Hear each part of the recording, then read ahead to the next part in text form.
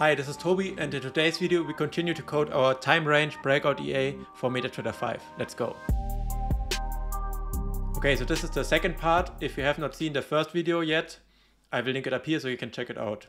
And in the first video I also described the logic of the EA and what we are trying to code.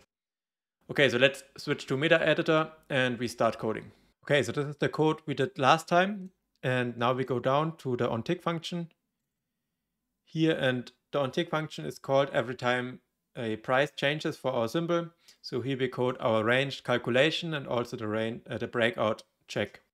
So we start with getting the current tick of the symbol. So we write a comment, get current tick. And first of all, we want to store the current tick or the last tick in our previous tick variable here. So we do equal last tick. And now we want to get the latest tick into our last tick variable. So we use symbol info tick for this.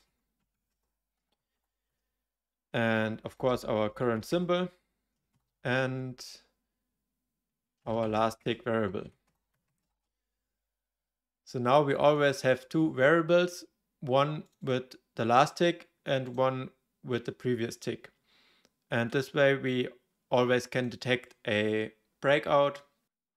So for example, if the price crosses our range high or our range low. Okay. We compile. No errors, perfect. Okay, so what we can do now is to check if we need to calculate a new range. So we just write calculate new range if, and now there are multiple options when we want to calculate a new range. So the first would be if we have a close time set, so our input range close is equal or greater than 0, and our last tick time is bigger than the range close time. So now we can use the last tick and we just write dot, and now we get the time for this tick. And if this of course is equal or greater than the close time, so the range dot close time, then we want to calculate a new range. Okay, and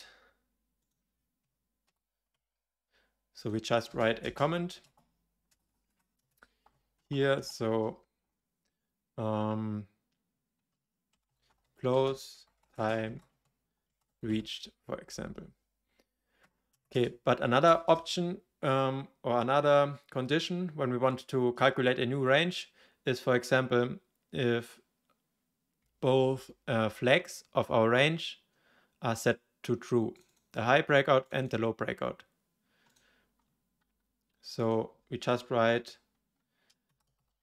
if range dot flag high breakout is true, and if there was a short breakout or a low breakout.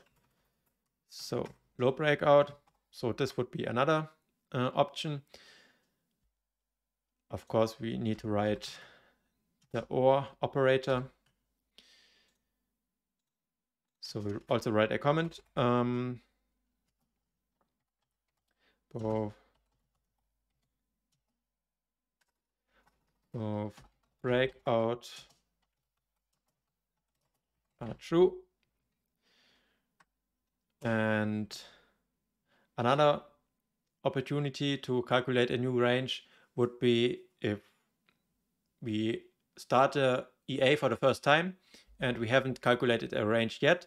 So in this case, the range dot end time is 0, for example, because at the beginning here we initialize the range time, of course, with 0.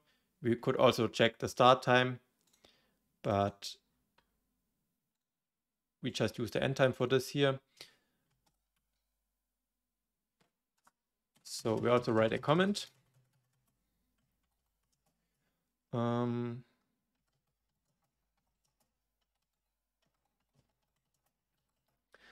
not calculated yet. Another option would be if the range end time is not 0, but we are now after the range. So there can be a situation where we calculate a range, but we have just a jump or a gap in the price history, in the price data, and we jump to a time after the range. So we did not get a tick inside the range. And in this case, we also want to calculate a new range. So the range end time is not 0. And the last tick time is greater than the range end time. And also our flag, if we had a tick inside the range, here this F entry is false in this case because we have not entered the range. So we just write range dot F entry. Okay, and we also write a comment, put some brackets around. We also write a comment, let's say there was a range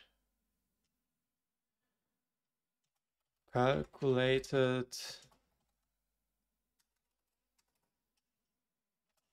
but no tick inside. Okay, let's move this to the right a little bit, and now we also only want to calculate a new range if we don't have a position open. So this is something we will check later. So we just write it as a comment here, something like count open positions. We will do this function later. Count open positions is equal to 0. Okay. Okay, so and now we just check if we got the right brackets. So these are each one possibility to calculate a new range, each line, and here we add another bracket and we open up the if body. And let's push this to the right a little bit. Okay, and of course we need to close the body of the if statement. And now we can compile and we have no errors. Okay, and now of course we want to calculate a new range here inside the if statement. So we just call a function, calculate range, and now we will code the function where we calculate the new range. So down here we just write void. This is the return type of the function, so we don't return anything. We write the name, calculate range, and also we don't have any parameters for this function, so we just open the body, close it again. When we compile, there should be no errors. And now here we can calculate a new range. So let's just write a comment what the function is for. A new range. And now the first thing we want to do inside this function is to reset all range variables to the default state. So we just write a comment.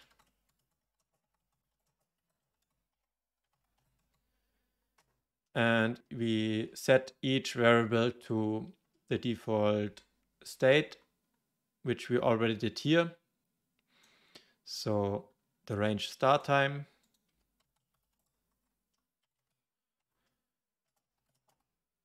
is 0. Range dot end time is 0, range dot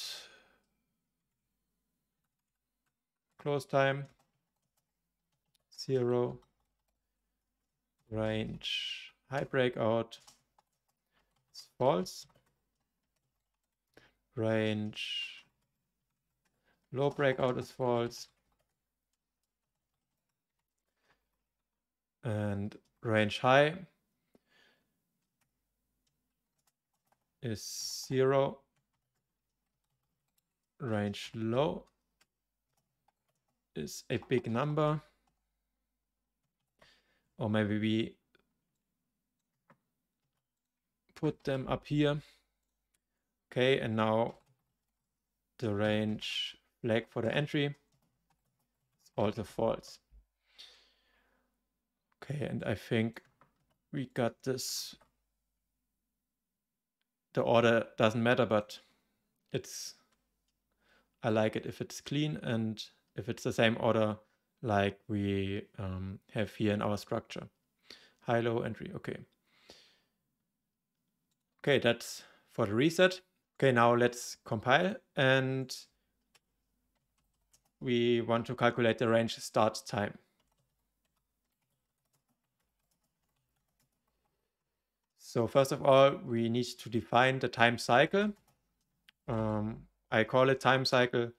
This is just the seconds of one day. So we set it to 86,400.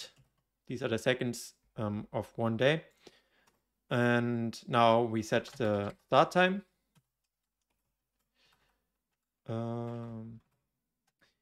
Here. So first of all, we need to get the start of the day, and then we can add our input variable here, range start time in minutes, to this time. So to get the start of the day for each current day, we just use the last tick time, and we subtract last tick time and modulo the time cycle. So this will give us the start of each day here. And now, of course, we just need to add our input range start time. And because the start time is a datetime variable here. So these are seconds after 9070, I think. It's Unix time. You can look it up. Wikipedia, if you want to know more about the Unix time. So our input range start is in minutes. So we need to multiply this by 60 to get the seconds. And this should give us our start time for each day. Okay, now let's compile. And we got some errors. Always take a look at the first arrow. So here, if we double click, we will jump right to the line, and we can see we need, of course, dot time. Now we compile, and everything is okay. Okay, so this will calculate our start time for the current day. But now what happens if we calculate our start time and we are already past the start time here? Then of course we want to shift the start time to the next day. And if the next day is a Saturday, we of course want the range to start on Monday. So we need to shift it from Friday here to Saturday to Sunday to Monday. And in order to do this, we use a for loop here. And we do this for loop 7 times.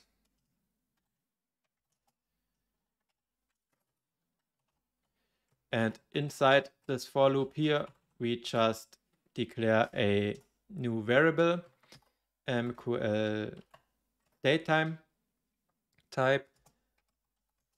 And now we can use the time to structure to get the day of the week for our start time here. So we use time to structure our range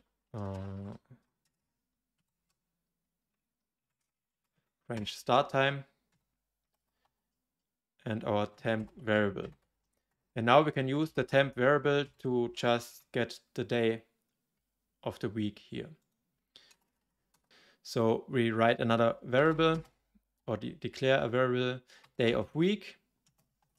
And here we just store the day of the week. And now we can simply write a if statement.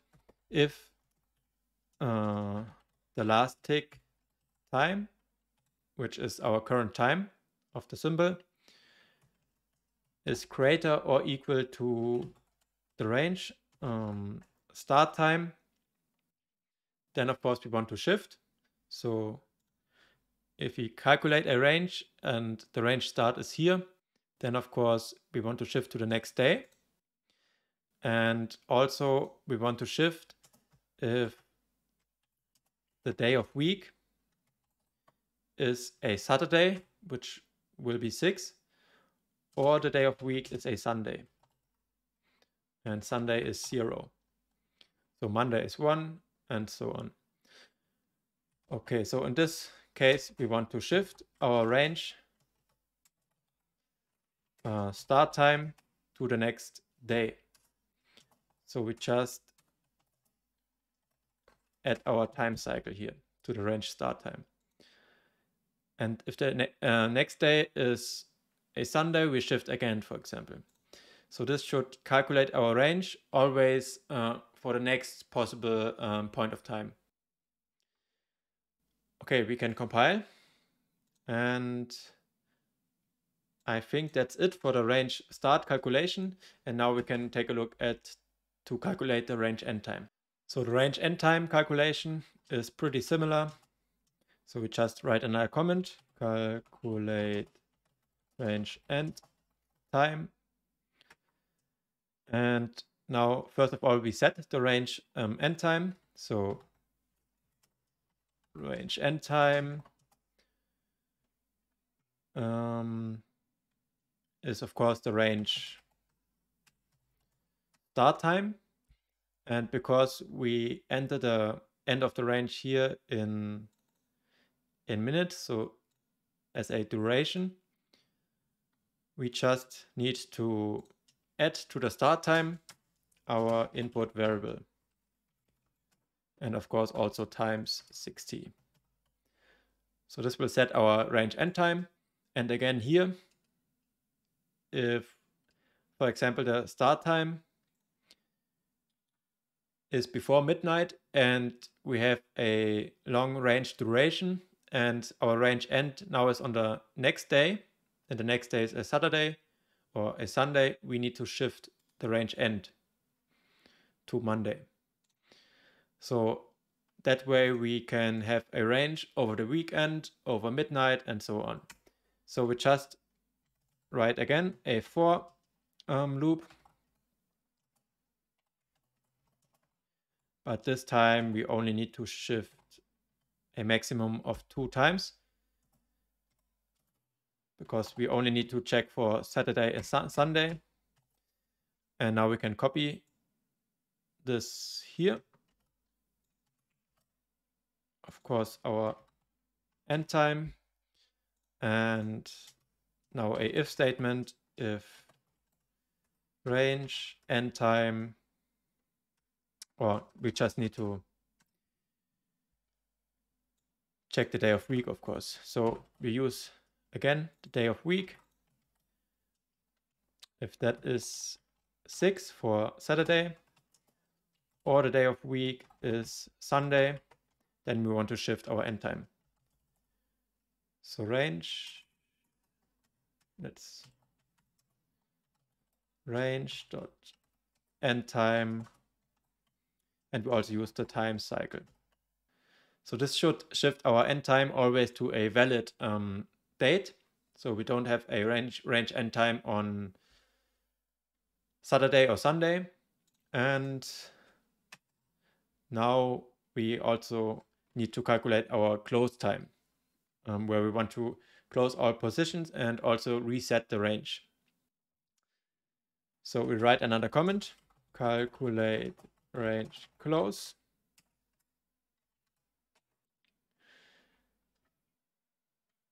First of all, we compile. And now for the close time, we use the same method we used for the start time calculation. So we just copy this part here and we paste it here. And now, of course, we change this to close time. We want to get the start of the day, and this time the start of the day from the end time.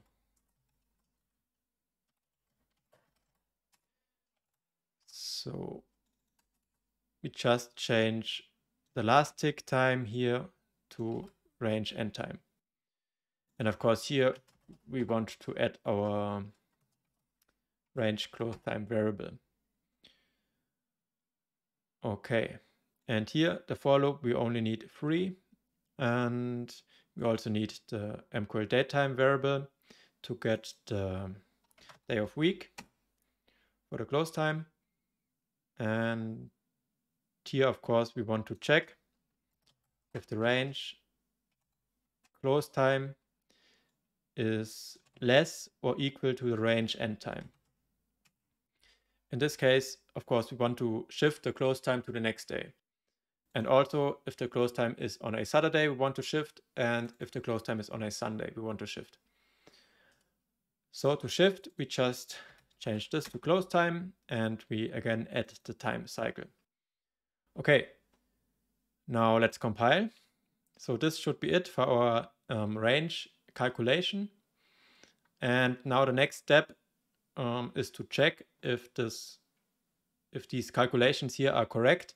And the best way to do this is maybe to, I think we just add objects to the chart so we can visually see here our calculated times. So let's do this. Okay, so now let's just create another function, void draw objects, for example. And in here, we will draw our start time, our end time, our close time, and later also the range high and the range low. So we always see what are the current high, the low, and what are the calculated times of our current range. So we will start with the start time, and we just write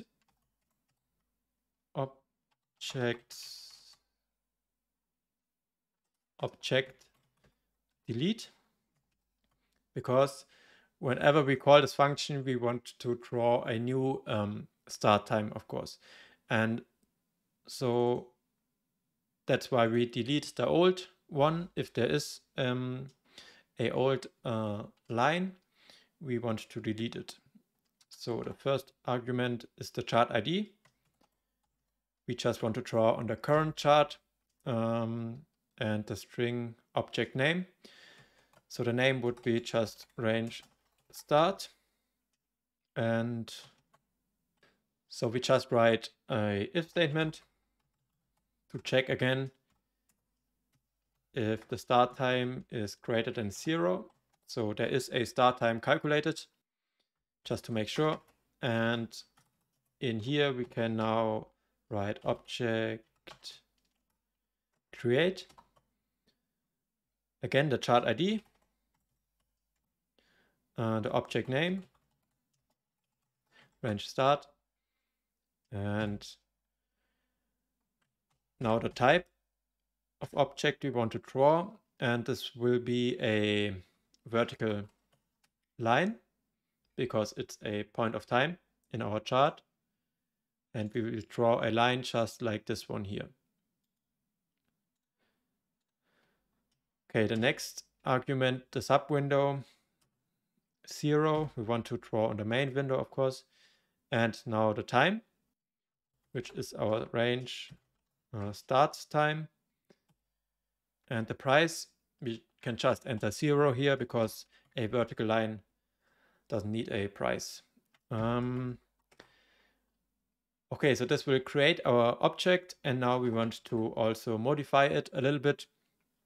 So we can call object set string, and here we can set a short description for our object. Range start.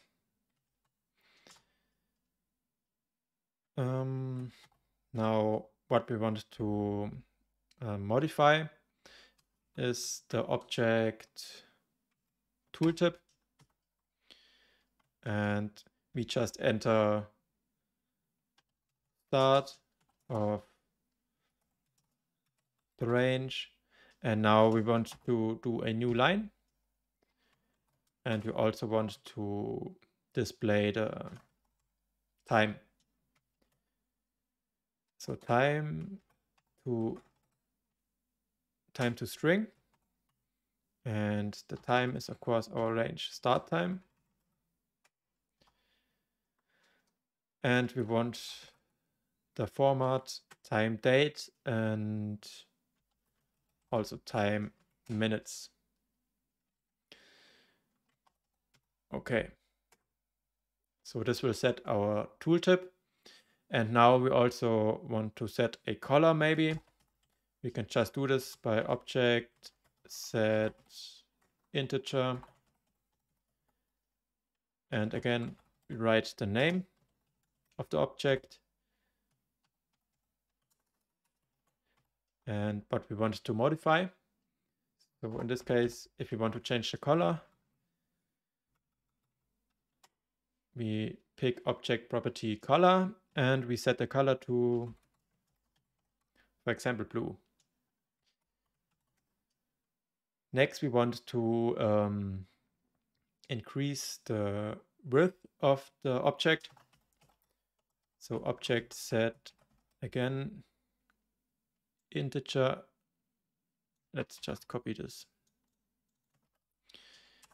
And here we can select width and we set it to 2. So I think default is 1.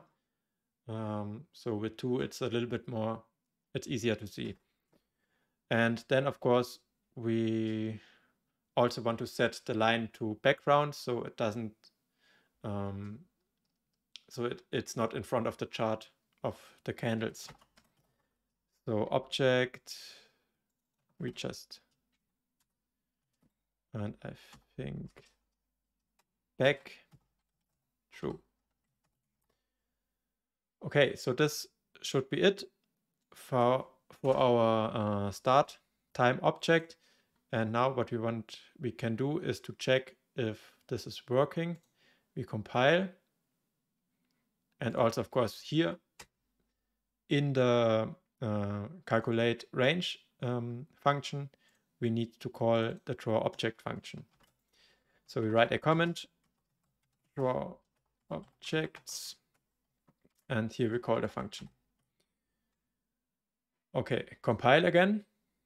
And now we can switch to MetaTrader platform and we can check if this is working.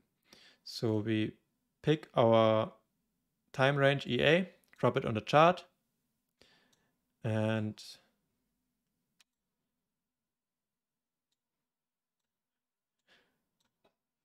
we have a start time of 600.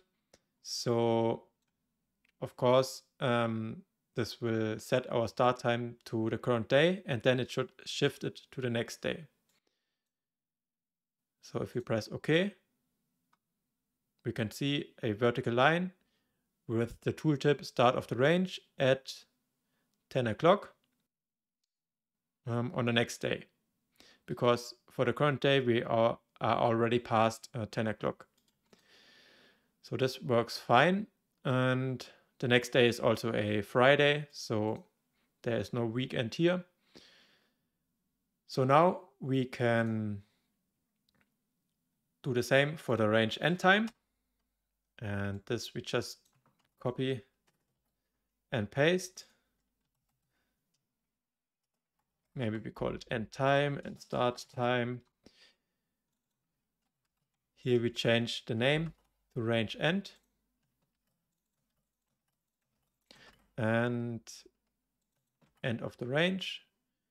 And now, of course, end time here, end time here, here, color. Maybe we can use dark blue, for example. And this should be it. Now we can compile. And if we switch to the platform, we can see end of the range is 120 minutes after the range start. 2 hours. So our range is 2 hours long here. And now let's do the same for the close time.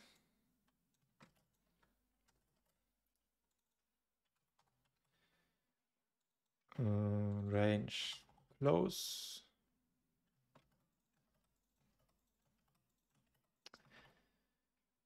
And it's important that we always start the object names with range, because later we will just in the onDinit function, we will delete all objects just with one call. So if we start each object with range, then we can delete all objects at once. So range close. Now here also close time. Close time. Close of the range. And the color, I would set it to red. And maybe we change the end also to the same color like the start time. Okay, so now we can compile and we can see our close of the range at 8 p.m. So now we would wait until we reach the range start. Then a range would be calculated. Of course, we need to code the logic. And then we will close the positions at the range close time. And of course, we can try to change our inputs here. If we want to start at midnight and have a range until 10 o'clock. Okay, of course, the values now are not updating because we already have a range calculated. So if we want to change it on the fly, we can add here in the onInit function a if statement to calculate the range. If the uninit reason is reason, and this should be parameters. So if the parameters changed, then we want to calculate a new range. So we just call the calculate range function here. And later we also want to make sure that we only calculate a new range if we have no position open. So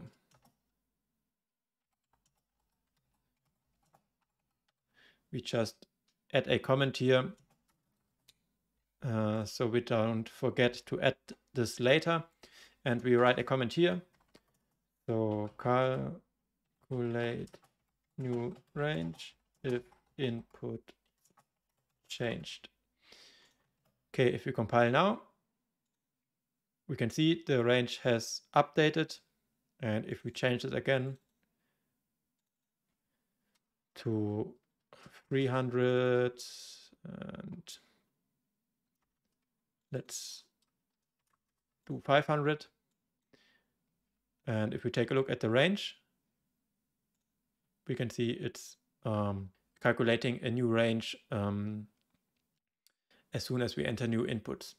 Okay, so for now we can remove the expert advisor again from the chart, and now we can see the expert advisor is no longer on the chart, but the objects are still here. So of course we can manually delete the objects, but we want to do this automatically from the code. So in the onDinit function, this function is called if the EA is unloaded from the chart. So here we can just delete objects, and we write delete or object delete all. And now we can just use, I think there's another variant of this function where you can define the prefix. So we just enter range here, because all our 3 objects start with range. So this should delete all objects if we compile. Now, of course, we need to clear it manually one more time. Or maybe we can just start the EA again. Yes, and now if we remove the EA, we also remove the objects. Okay, and of course, we can also try out a range over midnight. So if we say our range start is in the evening and we have a range to the next day, if we press OK, we can see our range start is today and the range end is tomorrow. And also the range close gets shifted to the next day. And to see this in action, we can also use the tester, of course, do a visual test. If we just press start, let me get this here. We can see our range is calculated, and as soon as we hit the range end, the range is calculated for the next day. And in this case, here it's Friday, and our range is shifted to the next possible time. So we can see the range calculation in action. So this is the weekend here, and we already get the range calculated for Monday. So that's perfect. And now the video is already pretty long. So in the next part, we will code the logic to calculate the actual high and low of the range here in the onTick function here. And we also need to close our trades.